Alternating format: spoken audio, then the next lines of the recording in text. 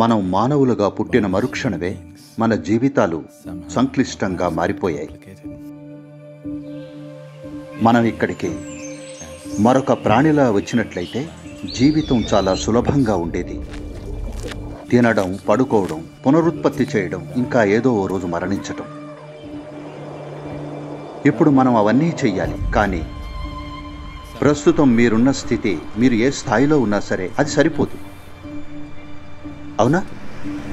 మీరు ఇప్పుడున్న దానికన్నా ఇంకొంచెం మెరుగ్గా ఉండాలనుకుంటారు. మీకు కేవలం డబ్బు మాత్రమే తెలిస్తే బహుశా మరికొంచెం డబ్బు గురించి ఆలోచిస్తుండొచ్చు. మీకు కేవలం సుఖం మాత్రమే తెలిస్తే బహుశా మరికొంచెం సుఖం గురించి ఆలోచిస్తుండొచ్చు. అధికారం ఉంటే మరికొంచెం అధికారం. ప్రతి ఒక్కరూ ప్రస్తుతం తాము ఉన్నదానికంటే ఇంకొంచెం ఎక్కువగా ఉండాలనుకుంటున్నారు. ఈ కోరికల ప్రక్రియ అనేది నిరంతరం కొనసాగుతూనే ఉంటుంది.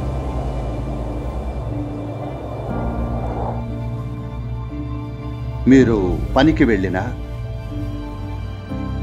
లేదా బారుకి వెళ్ళినా, లేదా గుడికి వెళ్ళినా, లేదా మీరు పెళ్లి చేసుకుంటున్నా, లేదా మీరు పిల్లల్ని కన్నా, మీరు యూనివర్సిటీలో చదువుకుంటున్నా, జీవితంలో చేస్తున్న ఈ ప్రయత్నం అంతా ప్రతిదీ ఆనందం కోసం చేస్తున్నది. అవునా?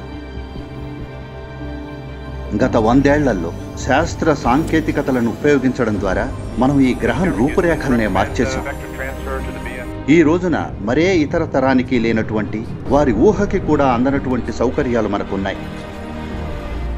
ఖచ్చితంగా మనది ఈ భూమి మీద అత్యంత సౌకర్యవంతమైన తరం. కానీ మనది అత్యంత ఆనందంగా ఉన్న తరం కూడానా అంటే? కాబట్టి అది పని చేయలేదు. So it's not worked. అన్ని ప్రాణులు, మొక్కల నుండి జంతువుల వరకు అన్ని మనుషులతో సహా ఎంతో ఘోరమైన మూల్యాన్ని చెల్లించాయి ఈ రకమైన సౌకర్యాలను సృష్టించడానికి. పోనీ మనం ఆనందంగా ఉన్నామా అంటే అది లేదు. మరి ఇదంతా దేనికి? ఈ ప్రపంచాన్ని మన సౌలభ్యం కోసం ఈ రోజున ఎన్నో విధాలుగా ఇంజనీర్ చేశాం. అవునా? కానీ మన గురించి మనం ఏమీ చేయలేదు. దానిపై దృష్టి పెట్టాల్సిన సమయం ఇది. మీరు గత 24 గంటల్లో ఎన్ని క్షణాలు ఆనందంగా గడిపారు? మీకు 5 ఏళ్ల వయసులో చిన్నారిలా ఉన్నప్పుడు 24 గంటల్లో ఎన్ని క్షణాలు ఆనందంగా గడిపారు? ఎలాగో మొత్తం సమీకరణం తలకిందులైంది. మీరెక్కడున్నారు అన్నది విషయం కాదు. మీరు ఒక భవంతిలో ఉన్నా లేదా స్వర్గంలో ఉన్నా, మీ అంతరంగ పరిస్థితి బాగోలేకపోతే అది విషయమే కాదు. అవునా? ఈ మనసు పారవస్యానికి మూలంగా అయి ఉండొచ్చు. కానీ ఇదే మనసు చాలా మందిలో దుఃఖానికి, ఒత్తిడికి, ఆందోళనకి, ఇంకా నిరుత్సాహానికి మూలం అవుతుంది. ఎందుకు? మీకు దాన్ని ఎలా నిర్వహించాలో తెలియదు కాబట్టి. అవునా? చూడండి, మీ జీవితంలో ఉన్న ఏకైక సమస్య ఏమిటంటే జీవితం మీరు అనుకున్న విధంగా జరగడం లేదు.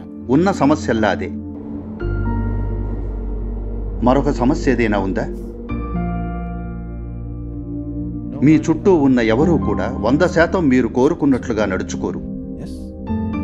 ఎవరూ మీకు కావలసినట్టుండరు. అది పర్వాలేదు. సమస్య ఏమిటంటే ఇది మీరు కోరుకున్నట్టుగా జరగడం లేదు. అదే సమస్య. ప్రజలు ఒత్తిడి తమ జీవితంలో ఒక భాగమనే అభిప్రాయానికి వచ్చేశారు. ఒత్తిడి మీ జీవితంలో ఒక భాగం కాదు. అది కేవలం ఏమిటంటే మీకు మీ శరీరాన్ని ఎలా నిర్వహించుకోవాలో తెలియదు. మీకు మీ మనసును ఎలా నిర్వహించుకోవాలో తెలియదు. మీకు మీ మనోభావాలను లేదా మీ జీవశక్తులను ఎలా నిర్వహించుకోవాలో తెలియదు. అన్నీ యాదృచ్ఛికంగా జరుగుతున్నాయి. మీరు ప్రపంచంలో విషయాలు మీరు అనుకున్నట్లుగా జరగాలంటే వాటిని ఇంజనీర్ చేయాలని తెలుసుకోవడం ప్రారంభించారు. మీకు కూడా అదే వర్తిస్తుంది. మీ అంతరంగానికి సంబంధించి ఎటువంటి ఇంజనీరింగ్ చేసుకోలేదు. మిమ్మల్ని మీరు యాదృచ్ఛికంగా నడిపించాలని ప్రయత్నిస్తున్నారు.